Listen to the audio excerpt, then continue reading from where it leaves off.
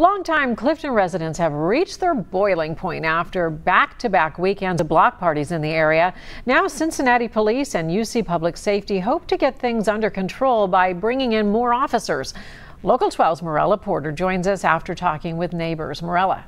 Hi, Paula. Up until this point, those neighbors haven't felt like this has been taken seriously enough. One woman I talked to has called and emailed everyone she can think of to share her concern. She says she just wants the laws to be enforced like they would anywhere else and for anyone else.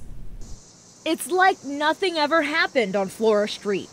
It's quiet now, but longtime Clifton residents aren't confident it'll stay that way through the weekend. It's almost like torture. This is what they've had to deal with 2 weekends in a row. Videos posted on Barstool Cincinnati show massive crowds partying in the streets, standing on cars, even police cruisers.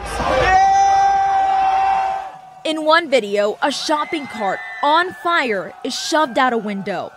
Even from a few blocks away, people we spoke to can hear these massive parties. When they get those speakers that are almost the size of me going, and it's this constant bass, boom, boom, boom, boom, to have to tolerate that for anywhere from 4 to 6 hours on a constant basis, it's really difficult. Sure, this happens every fall, but neighbors feel it's increasingly getting out of hand, and more has to be done to control it. I don't mind them having a party. I don't mind them enjoying themselves. But when you start to intrude on others' peace and quiet, that's when it really starts to be a problem. CPD and UC Public Safety say they plan to increase their presence at large gatherings with both uniformed and plain-clothed officers to strictly enforce the law. They say they're prepared to write tickets and even make arrests if needed. The laws need to be enforced on them as well as they would be on me if I did something like that. Buckner and other neighbors are encouraged by what police and campus safety plan to do. They just hope it actually makes a difference.